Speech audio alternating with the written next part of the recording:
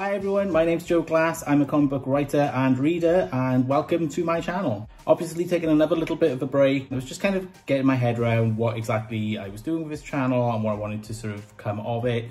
And something which has been a part of that is actually realizing that, I kind of falling into doing comics reviews. I mean, it didn't help, but I was calling them comics reviews, even though I said I was just going to tell you about things I love in comics at the moment, not necessarily review them. And then I just realized that, I've just kind of been reviewing things, which is obviously what I used to do before. I focused on my career as a writer, so obviously just fell into the habit, and that's something which I'm stopping. So you might have noticed I've changed the name of the playlist and everything. So it's actually just going to be comics I love rather than comics reviews. And as such, like I say, I'm not going to be breaking apart comics or anything. I'll just be sort of telling you what book that's out, but I'm really enjoying, who it's by, and just trying to convince you to go and get it. Because that's the main thing for me with these videos, was just something to do when I have a bit of downtime and I have a bit of extra time to do these kind of things. But also just tell people about the comic books, which I'm really enjoying, and hopefully get more people to read them, because the more people reading them, the longer the series is going to run, and that's what I would love to see, because obviously I'm enjoying them. So without further ado, I'm going to sort of talk about some of the comic books which I've been enjoying over the last 2 weeks, seeing as I've taken that little break. So just a little bit of a catch up with some books which really sort of struck out at me and which I'm just really loving. And the series is, which some of them I've spoken about before, but they had great issues in the last 2 weeks. So yeah, I'm just going to talk about them again. First up is The Nice House on the Lake by James Tynion IV, Alvaro Martinez Bueno, I hope I got that right, and Jordie Bellaire, with Andworld Design doing all the lettering. I'm just really loving this. We're only 2 issues in. It's a really interesting concept. It's a new DC Black Label title, though unlike many other DC Black Label titles, it is actually nothing to do with DC Universe characters as such. It's an entirely creator-owned original story, all about this kind of it's hard to actually describe without spoiling anything. Basically, there's a group of people who find themselves on a trip away at this beautiful, beautiful house on a lake somewhere in America. And something happens, and their little beautiful time away might turn out into something far more sinister. And like I said, we're only 2 issues in. The mystery is still sort of the big part of it. It's just really, really fun to read. I think anyone who likes sort of films like Signs, or just any kind of very cerebral, thought-provoking sort of sci-fi twisted, but not necessarily sci-fi needed, but definitely sort of psychological thrillers, then this is a comic book for you. It's really intense. I bet this is going to get adapted. So this is either going to be the next big TV series or the next big movie. So yeah, you should totally check it out. That's The Nice House on the Lake. There's 2 issues out at the moment. I think it's maybe going to be about 12 issues in total. I'm not entirely sure. I'm just sort of judging by these funny symbols on the thing, because each of these sort of relates to a character. So yeah, I would say definitely check this one out. Next up was X-Men #1 with Jerry Duggan doing the writing. We have art by Pepe Larraz with colours by Marta Garcia. And the letters were by Clayton Coles. It is superb. This is a absolutely brilliant start to a new run on X-Men. It's, to anyone who doesn't read comics generally and may get confused by the fact that there's X-Men's got 13 #1s or something like that. Generally speaking, yes, I get what you're saying, but at the same time, every time there's a new #1, it generally just means it's a new run on the series. So yeah, what I would say is, don't be too worried about it. It's actually a pretty good jumping on point. You do kind of need to know some things going in, there's some major changes in the world of mutants as part of the Marvel Universe. So, like I say, I would certainly recommend reading House of X, Powers of 10, which was a year or 2 ago now.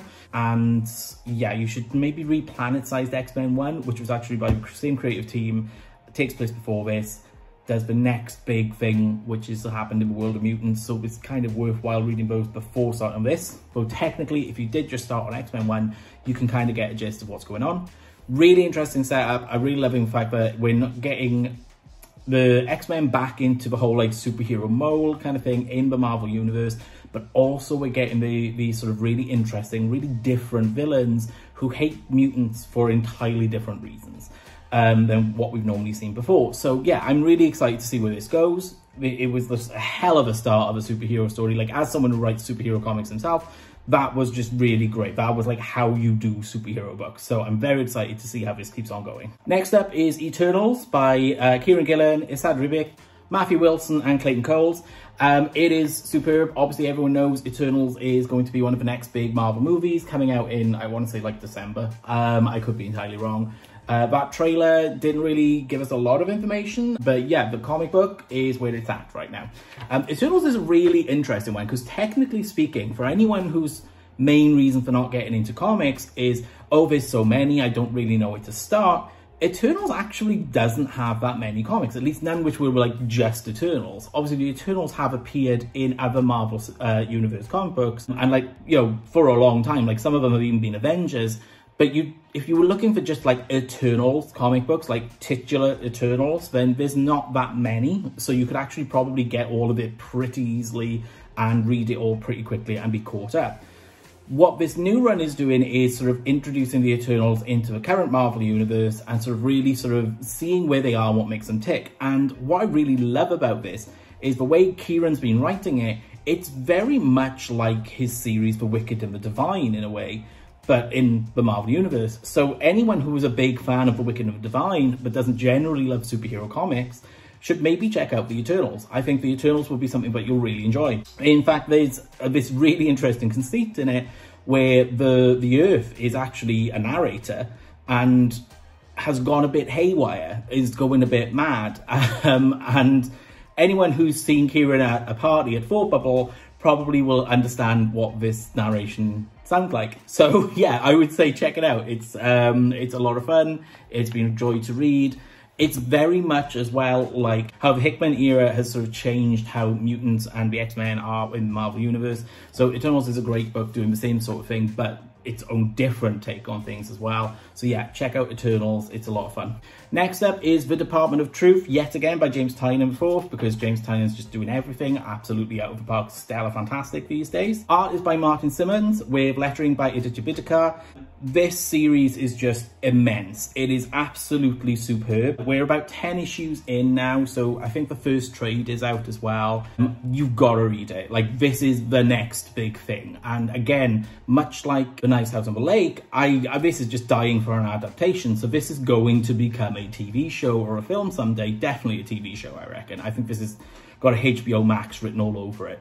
So yeah, I would say you want to pick up this book like ASAP and get involved because it is superb. If you're a fan of a show like The X-Files, this is The X-Files done way more intelligently and way more maturely. It's well worth checking out. And given how much it discusses the idea of conspiracy theories, and let's face it, in our day now, in our world as it is, which is rampant with wild conspiracy theories about with ridiculous things, this is brilliant. This is really smart and incredibly well researched. So yeah, definitely check out The Department of Truth.